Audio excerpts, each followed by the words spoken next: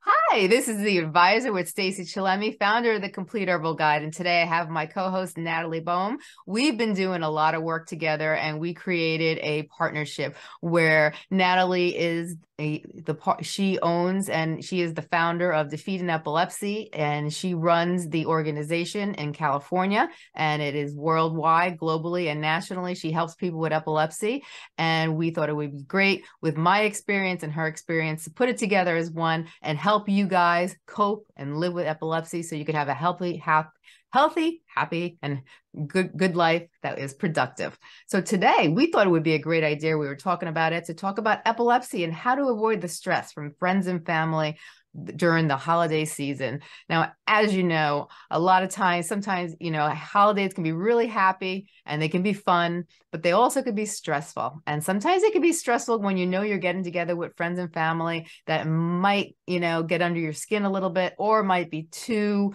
let's say, opinionated, and they don't really know what you're going through, but yet they have an opinion and a solution, and it could get frustrating. Don't you think, Natalie?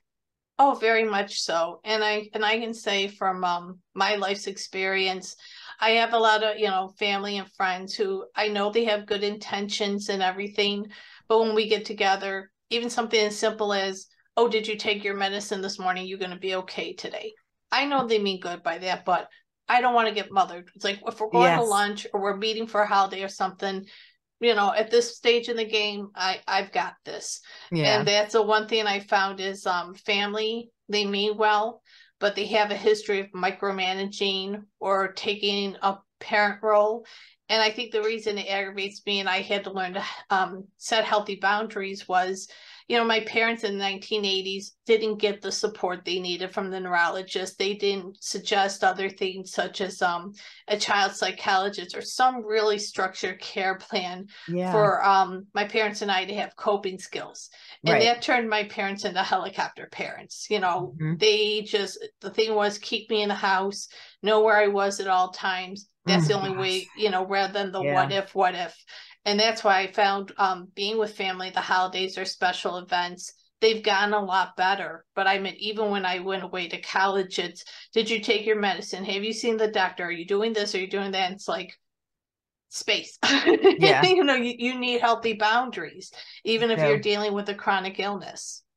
I feel the same way. A lot of times, I'll have family members, they will do the same thing. Did you take your medicine? Are you okay? How are you feeling? And, basically, it's not like how I'm feeling, like, I woke up in the morning, or do you have the sniffles, or, what's going on? It's basically, do you think you'll have a seizure? I'm like, no, I'm fine. I'm good today. I feel really good today. I took my medicine, and, or I'll have people, a lot of times, sometimes I'll go into my head and I'll think about things because I just tend to get ideas. I'm a Pisces, I'm creative, always thinking. And I am sometimes too. I go into my head and I'm thinking about something, and I might look like I'm gazing into space. And then people will, especially my kids will get nervous, like, Mom, are you okay? And I'm like, yes, I'm okay. I'm just thinking of something, and it's like, I know they mean well. It can get frustrating. And then I've been to family events and they do the same thing, and, it can be frustrating. And then also you do have those annoying family relatives that are just, you know what? They're family. You love them because they're family. But if it was really up to you, you would probably keep your distance if they weren't family, and Exactly. they tend to get really underneath your skin. They may say stupid stuff, or they just might be just mean and cruel. You do have those family members that are just not happy with who they are. It's their own issues. It's not your issue. It's not because of you. It's their own issues that they're dealing with. But they may take it out on you through their own behaviors, and it could get stressful. I've had Oh one, yeah. I had one family member that was just, plain out nasty to me for no reason, and just the words she said, the things she said, she got me so worked up. I ended up having a seizure. And that Oh could my have been goodness. avoided because, so I learned after that, you know what?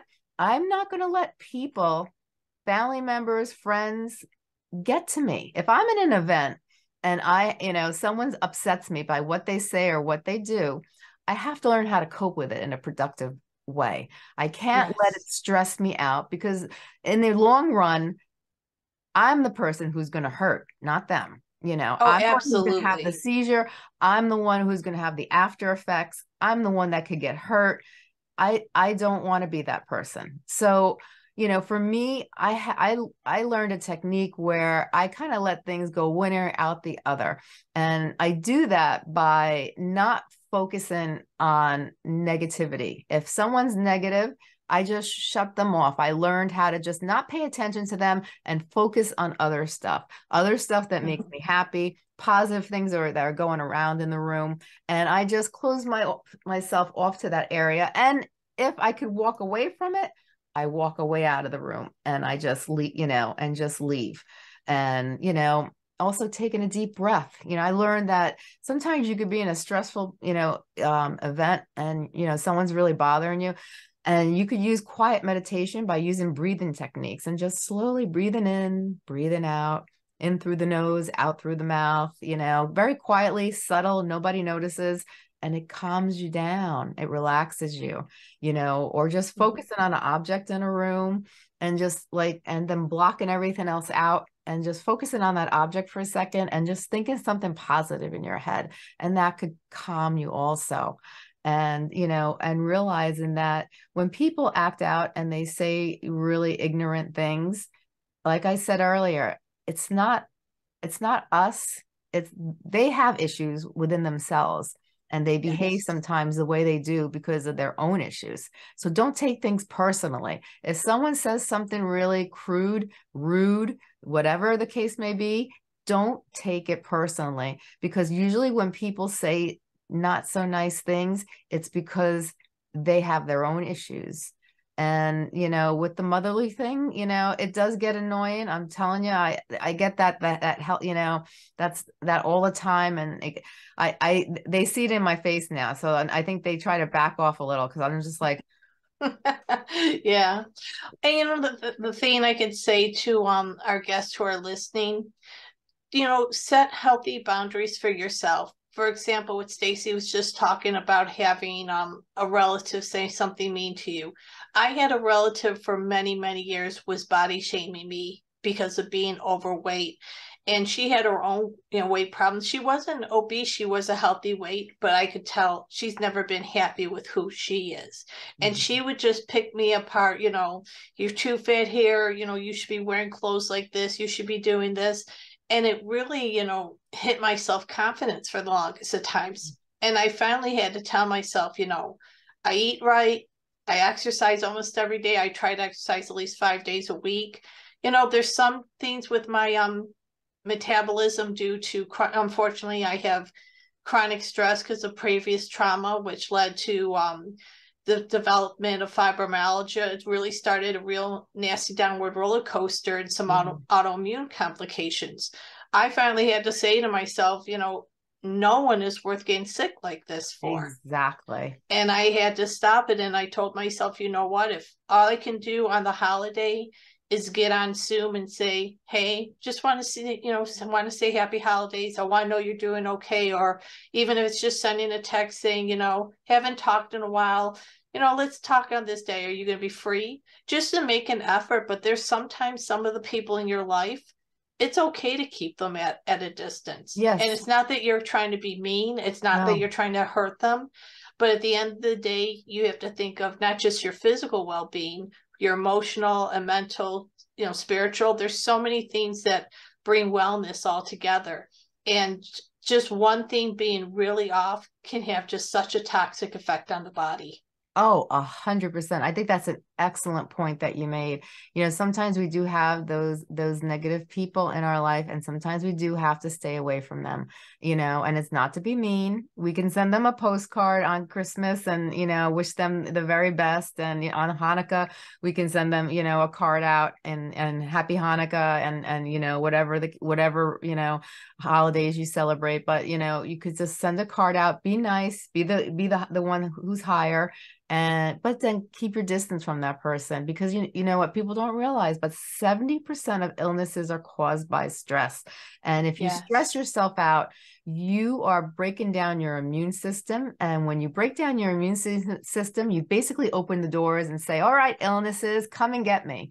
And it's not worth doing that to yourself. And I've been Yeah. that my own victim, getting so stressed out, especially during the holidays, and you just open yourself up for more illnesses. And sometimes those illnesses that creep in, they don't creep out so easily. It's not like a Oh cold no. or a virus. It could stay with you, or it could stay with you for a very long time.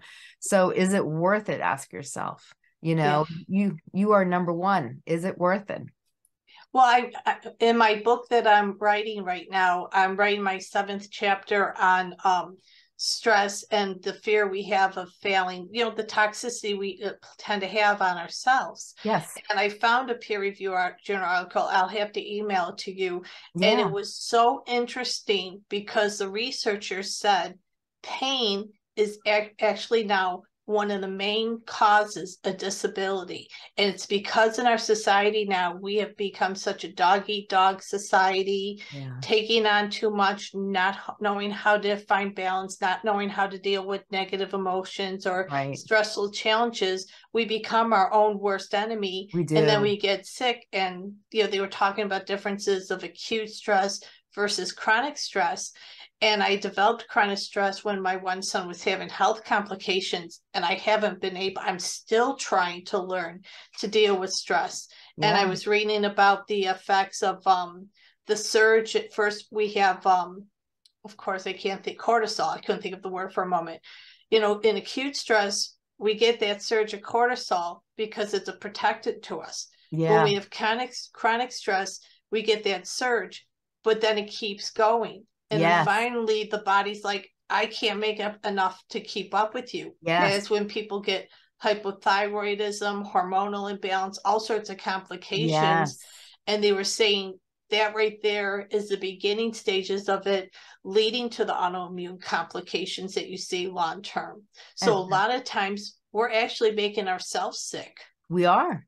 Definitely. Definitely. And when I was going through chronic stress, that's exactly what happened. My cortisol level used to be high in the morning, and then it would be low at night. At first I had normal cortisol level, and then it went to high. And then at nighttime, it would go back to low. So my doctor was a little concerned, but because it was going back to low, she took it more with a little bit of stride. But then when I started going through a lot of stressful situations with family members and other issues, the holidays come in, all that stuff. And, for whatever reason, my cortisone level was high in the morning and it was high at night. And that brought a lot of concern to her. And that's exactly what happened. My immune system broke down. I started getting sick. A lot of issues were occurring, and the chronic stress, it stops you. It slows your motivation. It slows the way, it makes you feel like you just don't want to do anything. It could be really chronic mentally and physically to your body. And so you don't want Yes. to do that to yourself. So in the holidays, don't get stressed out. You're stressed out enough because you think, I got to do this, I got to do that, I got to do this. And then, oh my God, I'm going to see this one. I'm going to see Aunt, Elaine, oh my God, I got to deal with her. Don't think about that. When you get there, you could just be a casual, hello, how's everything going? Maybe give them a casual hug to keep the peace, and then just go into the other room or just talk to somebody else and keep your distance. And like we said, there's other methods, and you could even do yoga and meditation before you go and just relax yourself. So you're That's an excellent calm state, idea. Yeah. when you get there, you're not all worked up, you calmed yourself down, you get into the environment, and you give yourself a little mental plan. You know what? I'm not going to dwell on it, but if I see so-and-so, I'm going to be nice, but I'm not going to be too close to that person. And I'm going to just enjoy the night and make the best of it. Exactly. No, and that's what we have to do. I mean, it's so important, like I was saying earlier, about establishing healthy boundaries. And I mean, it comes to a point, if you have a family member like that, no one's worth having a seizure over. You know, if you have to see them in person, it's okay to be hi and then say, you know, hi and excuse yourself. Or Mm-hmm. if you truly feel, okay, anytime I'm around this person, they upset me to the point where I know I'm going to have a seizure, either if I don't that day, the next day or two after. There's nothing wrong with saying, you know what, I hope you're doing well, but unfortunately, I can't come today. And if Right. they have a problem, that's their problem. I mean, if it's that toxic that, okay, if I go see them, I am going to get sick, something bad is going to happen. No one's worth that. No. And that's when you have to draw the line and say, I'm thank you so much for the invitation, but unfortunately I won't be able to make it, and you don't have to tell them why. You could just keep it, and just say, I'm sorry, I can't make it, maybe next time, and just thank them for the invitation, and just keep it short and sweet. Sometimes I've learned over the years, too much detail is not a good thing. Sometimes Yes. brief, blunt, to the point, just be brief and be blunt. When I say blunt, I mean just thank you so much for the invite. I really do appreciate it. Unfortunately, I can't make it, but maybe next year, we can, get together during the holidays, and just leave it at that, as the word maybe was in the sentence, not I will see Exactly. you. You know what I mean? And the nice thing now with technology is, let's say you can't go somewhere. You know, I have a lot of friends, you know, still home in New York, friends out here in LA, where if I really need to see them and we can't get together, we get on Zoom like this and we Yeah, have like a little Zoom get together and we'll talk for a couple hours. And right. sometimes, even if you can't physically be with people, but you can have at least someone there in your presence to talk to, Yes. even just that makes a big difference. Definitely, definitely. And you could do the same with the holidays. If you don't want to go, you know what? You ask somebody, can I, can you click onto Zoom or FaceTime and let me say hi to everybody, and that one person, even like a little cousin, they're so technical, these kids nowadays. They can run around and you could say, hi, so and so, hi. Everybody says hello, and you know what? You kept the peace. You don't look like you're trying to be rude, mean, or obnoxious. You said hello to everybody. You get a good feeling. They're feeling good, and the stress isn't there. Yeah. And you know, I found even with having family so far away, my family's still in New York and my in-laws in Germany, sometimes having that long distance, I found we learned to appreciate each other more Yes. and heal from a lot of things. Whereas when I was around them all the time, I kept thinking, "Oh my gosh, you guys drive me nuts." I'm like, I'm ready to run away. I'm so done. So even just, you know, my in-laws and I will talk once a week on Skype with the kids. And then when I took them to Germany for the first time in May so they could meet their grandparents in Yeah. person, it really was such a wonderful moment where in the past when we were around each other so much, it was like I'd be like ready to take a deep breath and in my mind go, I'm not going to lose it today. I'm really Yeah. not going to lose it today. She's not going to get under my skin. And of course she did, but don't do what I did in the past. Be positive, please. Yeah.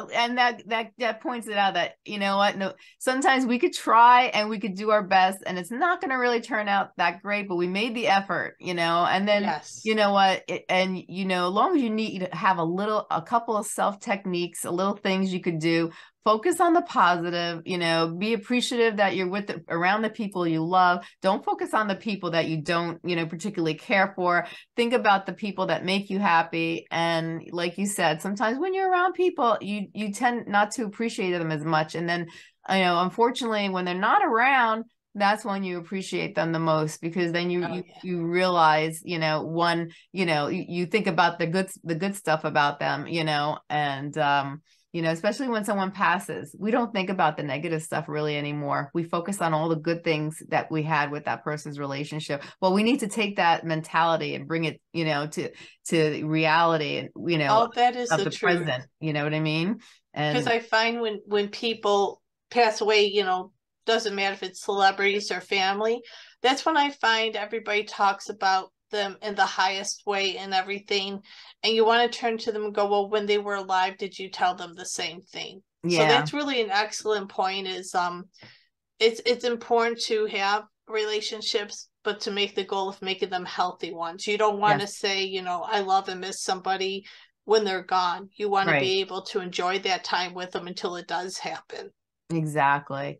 And even like, having maybe a little common tea, before you go, to these places, sometimes, they have a lot of nice supplements that kind of calm you, but you have to make sure, like the common supplements, we have to make sure it doesn't collide with our epilepsy medications, because there are a lot of Yeah. supplements that can really make you feel very relaxed, but you don't want to feel so relaxed that the next day you feel out of it, and you don't want it to interact with your medication. So you could get a common teas. Look at the supplements though, and make sure that they don't interact with your medications, because there are supplements out there that will, interact with medications that, especially, anticonvulsant medications. Oh So yeah. it's an option, but you got to be a little careful, and I've even used passion fruit to be to calm me and relax me. And I noticed when I took too much, it made me too tired. And I was past the common zone. I was tired, and you don't want that to happen. And now that I'm on Onfi, I think if I took passion flower now, I think that it would actually make me completely out of it and knock me out, because Onfi is a sedative, and so is passion flower. So, you have to Yeah. be careful. So it's an option, but you got to do your homework before you actually, dip into that area. But And if you go to our website, YouTube channel, we recently did some articles and videos on more the naturopathic route about things like acupuncture and epilepsy and vitamins in epilepsy. excellent I idea. don't Yeah. I don't know if I don't think we have the video up yet for the vitamins in epilepsy, but it is on the blog, the article. And anything I could say, because I've used supplements over the years, you know, pre-COVID, before I got real sick, I was involved in powerlifting, and I'm slowly getting there again. But Hmm. I was always very pro supplement. And you really want to, you know, some will tell you on the back if you should be careful for things like heart or your heart or epilepsy and things. Not all do. And I Yeah. just tell people the best advice I give to people when it comes to supplements, and I'm not a doctor, this is myself from being Yeah. in fitness and training in martial arts. If you really don't understand what's on the back of the label, Don't take research it. it before you buy it. If you Yeah. don't know it, if you're doubting something, that's the red flag right there. Don't Hmm. take it until you know it, because there's Exactly. times I took something and I thought, oh, I'm okay. I was lucky it didn't trigger me to have a seizure, but Yeah. I forget the one ingredient. It's in some of the it's not caffeine based, it's more natural, but it acts like a natural caffeine. Yeah. And when I was taking it, I have to say the I got the effects I wanted. My body fat percentage was going down, but it was burning so much through my body. It was burning my tegretol as well. Oh, So it was yeah. bringing my tegretol levels down without me even realizing it. And I Yeah. had a real nasty aura the one morning. And I'm like, oh, that was out of the ordinary. I haven't had anything like that in a long time. And Right. I took a couple days to rest. And my gut just told me, because I hadn't been using the product that long, my gut's Yeah. like, I better look up a couple things. And when I took the bottle over and I looked up the one ingredient, they said, you know, pretty much what happened to me is what, you know, it did what it was supposed to do. The vitamin was working the way it should, but I wasn't the person who should have been taking that vitamin. Exactly. Yeah. So you want to make sure, I just tell anyone, if you don't understand it, something at the back, something doesn't make sense, don't put it in you. But we have in the article, we have a list of different supplements that are actually very good for people with epilepsy. And then the second part of the article says stuff you should stay away from in the research they've done on why you shouldn't be taking it. And I also think a great idea would be to pamper yourself before you go to these events. You're so stressed out, you're thinking so much probably about going that you're all stressed. What about if you went and got your nails done, or maybe got a pedicure, or you get a little massage to relax yourself? And Oh, then, absolutely. and then you go either the next day or you go that day, depending if you can get in for a massage. That will relax you and calm you, and they even have, if you're able to purchase one, they have chairs that have the massage in it, or just to try to do things that help bring calmness, and then go to the event, Yeah. and clear your mind and don't think. Our biggest problem as humans, we think too much. Don't think. Live in the moment. Yeah. Just take it day by day, minute by minute. Don't think about the what ifs. Think about now. You're in the now moment. And some of the things I used to do when I would go visit family for holidays in the evening, and I thought I knew one or two people would be there where I'd be happy to see them, but the sooner I could leave, the better. I would in the morning before getting up and getting going. Yeah. I literally allow myself to have a jammy morning. I Yeah. wouldn't rush if I knew I didn't have to be somewhere till the afternoon. I just do what I could to be relaxed. Sometimes even just sitting in your jammies in your favorite chair or on the couch and Yes. putting something on TV that makes you happy. Yeah, you're not up and going, but sometimes we need that. Sometimes just sitting down and saying, you know what, I need 30 minutes by myself. I'm putting my feet up. I'm just doing this and I'm not worried Perfect. about what anyone else is doing. Sometimes Exactly. that's all it takes. And one big thing I've learned too is don't fall into their traps. I think sometimes if no matter what you say is not going to make a difference, stop. Let them do the talking. Let them say whatever they want. Don't keep interacting and don't keep coming back with something, because you're never going to win and you're only going to work yourself up, and then the possibility of have a seizure is right there. So if someone is constantly saying, they keep saying you did this wrong, da da da da, blah blah blah blah blah blah, just let it go. You know what, you're not going to win the war, so why even bother to fight? You know what I'm saying? It's worthless, it's meaningless. So don't fall into the trap. Just say okay, and then, just kind of walk away if you can. Yeah. And that's the best advice right there, I could say, because I found in the past when I would try to dispute something or try to justify something, that's what they're looking for. Some people, that's where they get their energy. They do. And I have one relative where the moment you do that, it's almost like she hooks you. And before you know it, there's a fight and she's gotten her satisfaction. Sometimes, even if you don't agree with someone and you just go, okay, sounds good, and you leave it there, they don't know what to do. They're just like, they're waiting for the confrontation. It's like, wait a minute, you're not giving me the negativity I wanted. That I can't throw anything negative back at you. You're not giving me the tool I need. Exactly. And sometimes that's all it takes to stop them is go, okay, sounds good, or yeah, you're right, okay, and walk away. That right there is a more powerful weapon at times. Yes. And I have a couple of people in my family, and I have a few friends that thrive off of confrontation. They actually try to get the screwdriver, and they know what your trigger points are. They know what's going to make you go off. And for some reason, instead of keeping your mouth shut and not trying to cause a confrontation, they're purposely trying to just get you going. They're trying to get you, get underneath your skin, and they want you to get into an argument with them because they thrive off of it. Some people I love to fight. That's what I was going to say. And then I love once the fight starts, they're going, well, why are you being like this to me? Why are you so upset with me? And I'm thinking, this isn't rocket science. This isn't rocket science. I know why this is going on. I know why I'm reacting the way I am. Yes. And they know too, deep down inside, some people just, they love confrontation, and it probably stems from their childhood, but whatever the case, if you have people like that in your family, don't fall into their trap. Don't fall into it. You got to walk on eggshells with them, unfortunately. And you just you know what to say and you know what not to say, and don't fall into it, and just say, okay, just like you said, okay, and that's it. No, but with everything coming up for the end of the year and New Year, if anything, I know it's early, but one thing I've been doing already is thinking about what can I do to better myself for the new year. Yes. And I'm not even thinking of it as a New Year's resolution, because I can't stand those, especially when I have friends who are telling me, oh, I'm going to lose 50 pounds, and 2 weeks later, we're going out for pizza. I'm like, yeah, okay. Yeah, it lasted 13 days. Okay, that's good. We try. I always break my resolutions. I try, but I never... So I'm trying to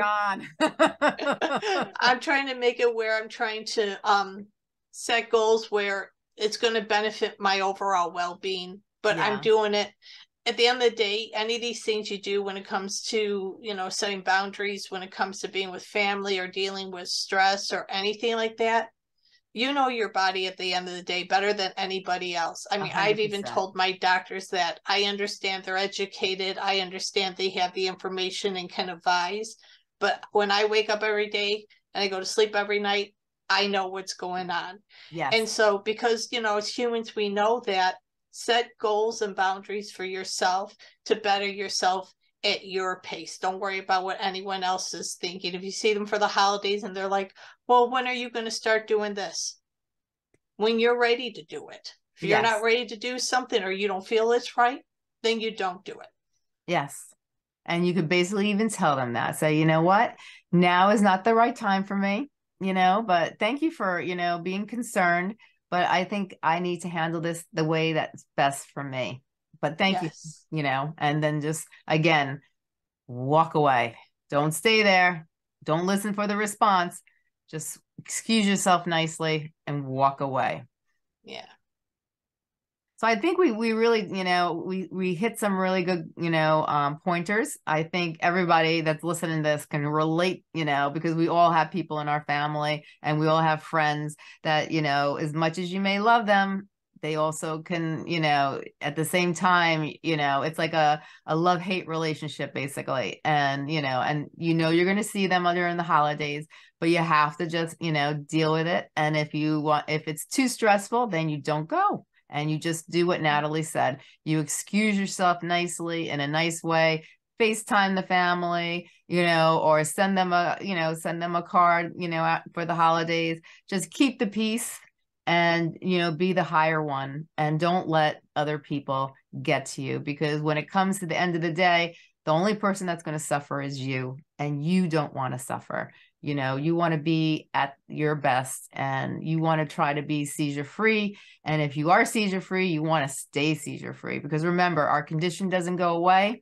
And if we don't take care of ourselves, it could easily come back for people who are seizure free. And for people who have seizures, it could get worse. So why put yourself in a bad zone where you could actually hurt on yourself? We have to think about ourselves. Like Natalie said, listen to your bodies, because our bodies are always talking to us. It's time to pay attention and do what it says. Do you have anything else you want to close with, Natalie? No, I think you summed it up really good. But no, what I found hard, I tell everybody, but I find hard to do myself is self-love. So, yes. With all these things, if there's any advice I can give with closing this, is do what you can in times like this to practice some self-love and not allow others' toxicity to be around you. Just remind yourself at the end of the day, you do matter. Exactly, 100%. And for anyone who's interested, I write about that in my book, Empower Yourself. And I talk about self-love, because self-love is so important to heal yourself and to better yourself and to move forward in life. So if you want to look up Empower Yourself on Amazon, it's there. I talk about my epilepsy in it too. And I talk about accepting yourself, loving yourself, caring for yourself, and all the other good stuff that goes with it. Because, at the end of the day, you are the most important thing that matters. And you need to take care of yourself. You need to love yourself, because we have one life on this planet, as well, as from what I know, and you want to make the best of it. So listen, guys, have a great holiday. Enjoy yourself for Thanksgiving. Enjoy yourself for Christmas and Hanukkah and for the new year. And we are going to be seeing you soon, because you're not going to get rid of us that easy, because we're coming back. We're coming back with a new topic, and we have a great topic planned for you on the next one that Natalie and I were talking about. So see us next week as we go on to help you with more issues about epilepsy and how to cope with it. Thanks so much for visiting us. Thanks, everyone. Have a great one. You too.